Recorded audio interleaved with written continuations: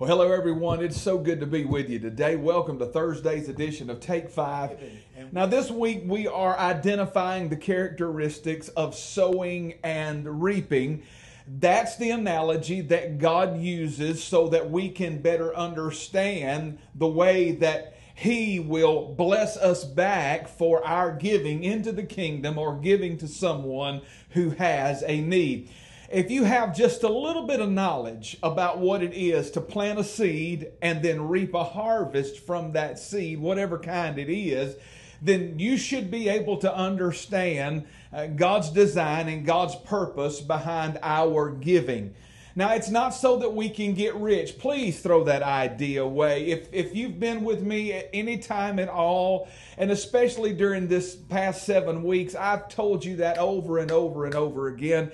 You're not giving so you can get. That's not what it's all about. But that is a promise that God has made that He would bring that back to us. Now, He doesn't always bring it back to us in multiplied dollars. He does it always. There's all kind of ways that God brings it back to us. And what needs to be the most important is that we have the heart to give, not that we're giving so that we can get. We've got to throw that selfish, gospel casino mentality away and do this thing God's way.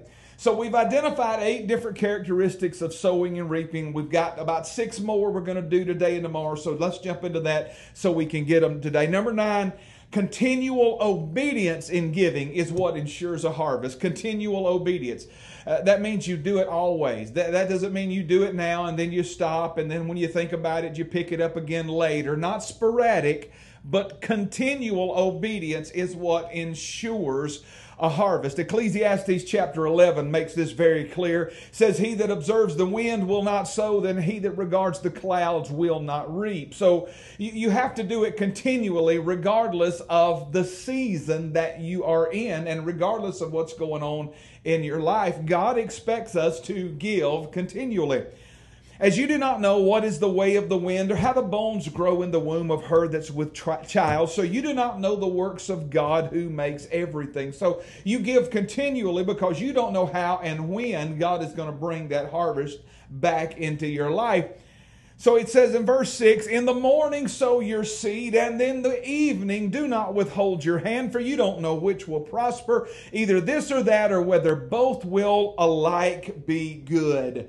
So that's why we have to continually give. We just can't do it when we think about it. We can't do it when it feels good or when it's comfortable. We have to obey God continually. There are entirely too many people that have set out on the journey of giving and said, "Well, I'm going to try this thing." And they'll give an offering 1 week, or they'll give to somebody 1 week, and they think that the sky ought to open up and a harvest ought to just rain into their life next week. That is not the way it works, my friend.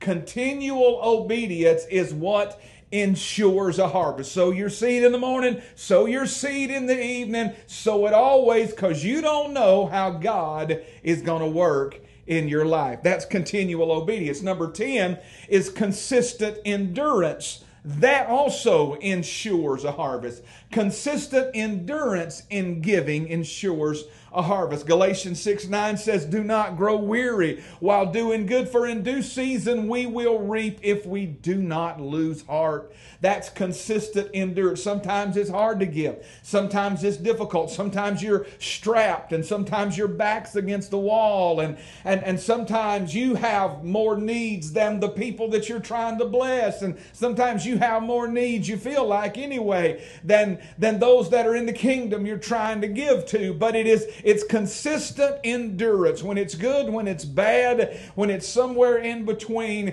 you must not grow weary in doing good, for in due season, at the right time, God will bring a harvest into your life if you do not give up. Continual obedience and consistent endurance, both of those ensure a harvest. And the last thing we're going to talk about today is this. That's number 11. And it says, givers must prepare to give. You know, sometimes giving is spontaneously directed by the Holy Spirit. You can be at the gas station, or you can be at the grocery store, or simply run into somebody, you know, on the street or at work or at church or wherever the case may be, and the Holy Spirit will impulsively tell you to give to these people. And when He does, we should be quick to obey Him and respond in moments like these.